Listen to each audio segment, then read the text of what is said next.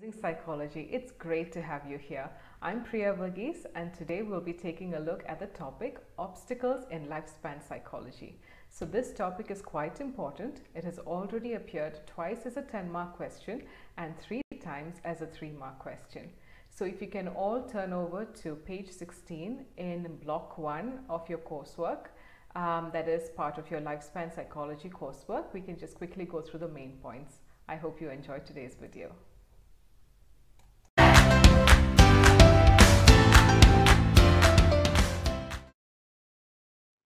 Right, so you can see the different questions that have appeared. I already told you that about 2 10-mark questions have come and the 3-mark questions have come 3 times. So you can see that as listed here. One of the 3-mark questions was a repeat, which is why I have only included it once in here. You can also see that it doesn't come as a single 10-mark question. It's always in combination with another question, like describe the various methods and then also explain the obstacles, or explain the concept of human development and then discuss the various obstacles. I hope you're all at page 16 of your coursebook. Let's take a look at the first problem that is faced by researchers.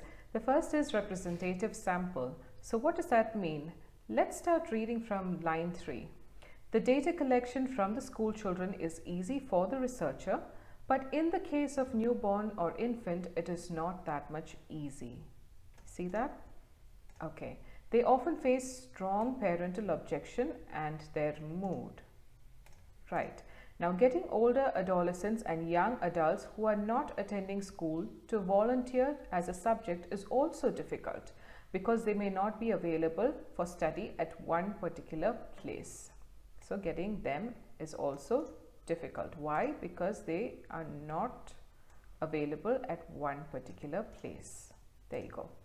The difficulty arises with the young adult, middle-aged adults, or old-age person when many persons shy away from the testing situation. Why do they shy away? Because they don't want to disclose their personal detail to the researcher, even if they are paid off. Okay, so let us take a look at what this means.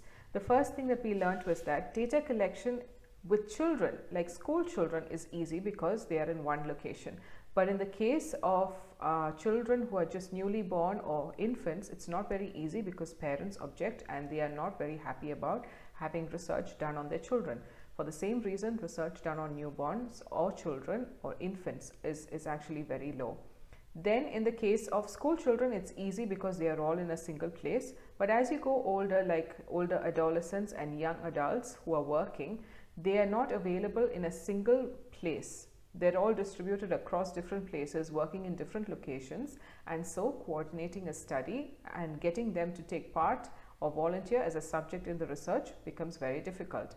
The last thing is that these people don't disclose their personal details to the researcher even if they are paid off, and therefore the research may not actually be accurate. So this is a problem that is faced in getting a representative sample.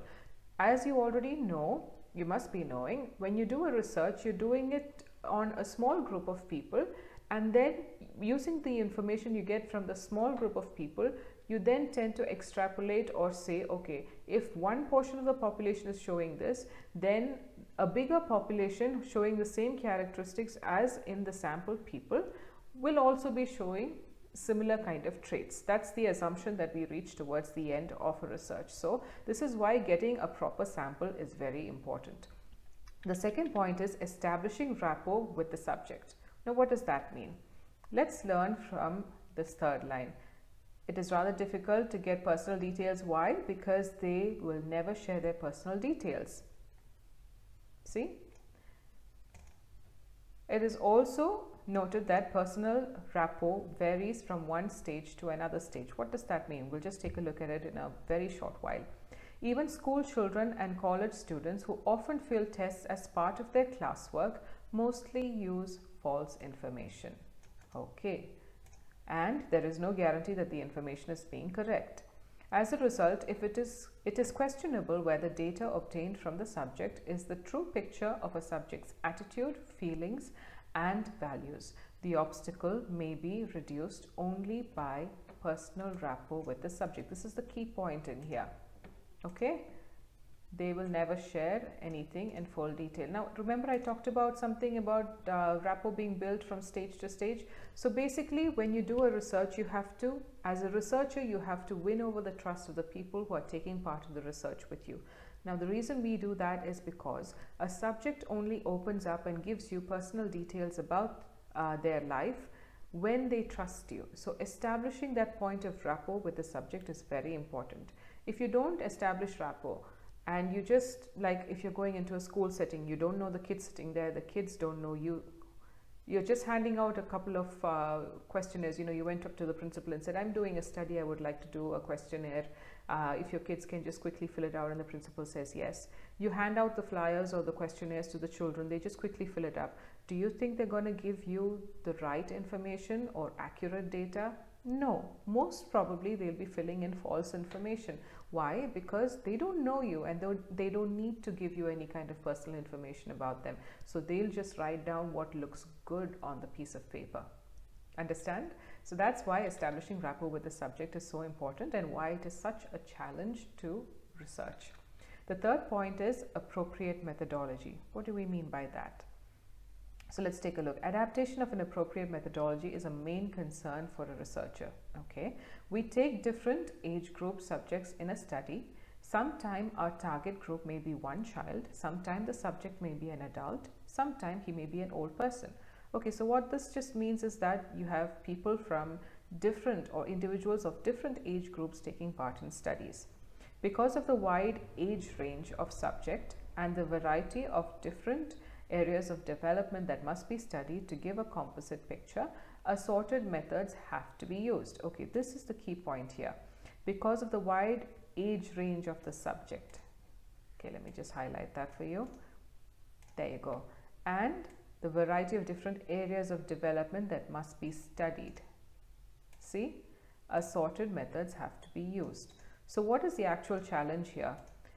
We are going on and doing research on such a wide range of people of different ages, and we are studying so many different areas of development. It could be intelligence, it could be eating habits, it could be sleeping habits, interactions in social workplaces, peer pressure, work stress.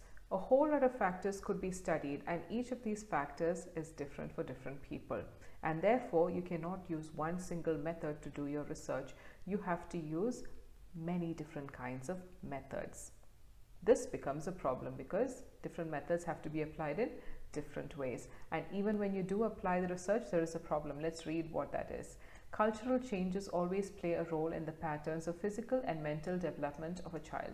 Now, what is that, and why is that causing a problem? When you do a research, you want to make it as accurate as possible, right? So you don't want any external factors interfering with the data that you're collecting. Unfortunately, if you're doing a research, a person's upbringing, the cultural values that they hold will always impact the way that they develop physically and mentally. So there will always be some form of tainting or some form of inaccuracy because of these various factors that are already existing within a person. Okay, so that's the problem with methodology. Now we move on to the fourth one, which is accuracy of data. What is that? Accuracy of data is the fourth obstacle. The data obtained from the studies is supposed to be accurate, but inaccuracy of the data may show the picture of false information of normal development at a particular age given by the subject. I know this is a very confusing line, but I'll explain what that means just in a short while. The data may vary in many cases, such as in regard to intelligence being studied by different methods, or using observational method for studying the behavior, well-being, life satisfaction or happiness. The data vary for different age levels. Okay, the accuracy of such measures is questionable.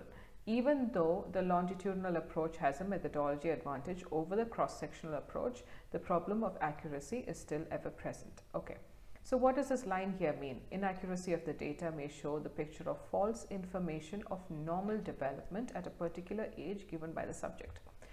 Let's say that you're doing a study on 5-year-olds and you want to see what is the best time for studying when you're a 5-year-old. and you go and you do a study on a bunch of let's say about 100 children in a kindergarten, or yeah, somewhere in LKG or UKG. You're doing a study on 100 kids in UKG. And when you ask them about the time when they study the best, these are kids, they might try to impress you, so they'll just say, oh, I wake up at 4 o'clock, I wake up at 5 o'clock, I learn best when I wake up at 5:30 and I put my feet in water. Kids just come up with weird answers. Some of them may be honest, some of them may not be honest. And if most of the kids come up with the same kind of answer, you will reach an assumption that 5-year-old children learn best when they wake up early in the morning, somewhere around 4 and 5:30 in the morning, which is completely wrong, because the kids have given you false information and you reached a false assumption, and therefore you will come up with the results saying all 5-year-olds learn best at that time. That's how inaccuracy of data will affect a study done on people in a particular age. I hope you understood that. And another problem that is being faced is that not only does the data vary because of false information provided, data also varies because of the different methods being used to study it. The results you get by using one method may be completely different from the results you get using another method. So if you did a study on intelligence and you used one particular method for that, and then you did another study but you used the observational method for that, the answers that you will get, or the results you will get, will vary very, very differently. Okay. Then the last thing is that data varies for different age levels. So now there are 3 ways in which data can vary. The first is if a person provides you false information. The second is depending on the method that you're using to do your studies or your research. The third is data will vary for different age levels. So the data you get for a 5-year-old will not be the same for a 10-year-old or a 15-year-old or a 20-year-old or even someone in old age. It will always be different. So these are the ways in which data varies. The last aspect is the ethical aspects. The ethical aspect is a difficult task for the study of lifespan development, as the rights of the subject is to be considered by the researcher, even if the subject is being paid by the researcher for the study. Let's just mark this here. Consent of the subject if adult and consent of parents or guardians if a child is important and necessary before data collection. These considerations also apply to younger or older subjects. So what is the main problem here? Getting consent is the problem that you face. When you say your research has to be done ethically, it means it should not be in violation of someone's rights. And if someone says they don't give you consent to take a particular amount of information about them, it means that if you do the research, you are in violation of their personal rights, which makes your study non-ethical. So sometimes what happens is, even if subjects are being paid to be part of the research, they refuse to give out information, or they say, please don't include that information in your study. Being an ethical researcher, you will not be able to include that particular part of information. And the same goes with children. When you're doing a study on children, the parents and the guardians have to give consent. If they don't give consent, you can't use the data. So I hope this information was very, very explanatory to you. It was very clear to you.